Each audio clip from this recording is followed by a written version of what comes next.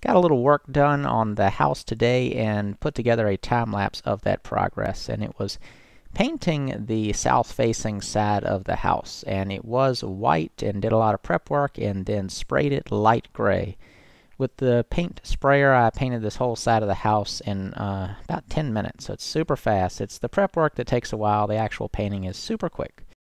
Thanks for watching, and be sure to subscribe if you're not already, and you'll get updates when I post future videos.